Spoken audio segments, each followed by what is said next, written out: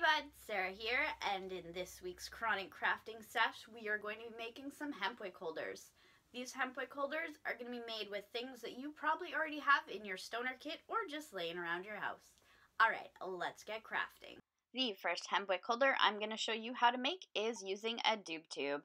Your hemp wick is going to go inside, and all you need to do is pierce a hole in the lid. So let's do that.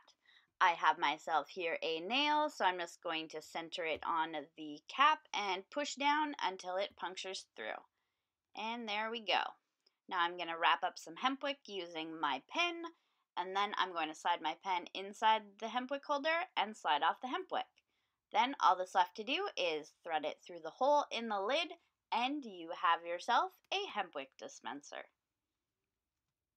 Just be careful to keep your hot or still burning hemp wick away from the plastic lid, because we know that won't end well. The next hemp wick holder I'm going to show you how to make is using a silicone container. As you know, they are for dab storage, but instead of putting dabs, I'm going to put hemp wick inside. So I have my spool here, and I'm just going to roll it up into a circle and stick it inside the container. Now we need to create a hole in the silicone using an X-Acto knife. The silicone's really easy to cut through, so that is no problem. So I'm just going to cut out a little circle in the center of the lid. Once your hole is cut big enough to fit your hemp wick through it, just string it through. And there you have it, a silicone dab container turned into a hemp wick holder.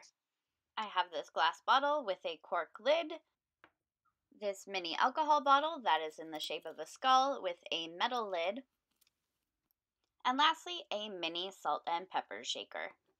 If you don't want to put any holes through anything, then a mini salt and pepper shaker is an awesome idea because it already has holes. Just be sure that your hemp wick is thin enough to fit through the holes. To make this one, I just shoved a bunch of hemp wick inside and then strung it through. Now, to turn my mini alcohol bottle into a hemp wick dispenser, I just took this nail and shoved it through the lid until it popped out the other side. After filling the bottle with my hemp wick, I just took my lid and put the hemp wick through it and then screwed it back on. These little glass bottles with the corks look super cute as hemp wick dispensers, but they are a little bit difficult to drill through. I accidentally put a crack in mine with my nail. I think if I was using a sharper nail, those also had like a smoother outside, it would have gone through a lot better. But the cork didn't completely break, so I'm still able to use it. I'm just going to string some hemp through there and then shove it in the bottle and put the cork in it. If you've made any other styles of hemp wick dispensers, I'd love to see them. Share them with me on Instagram at Chronic Crafter.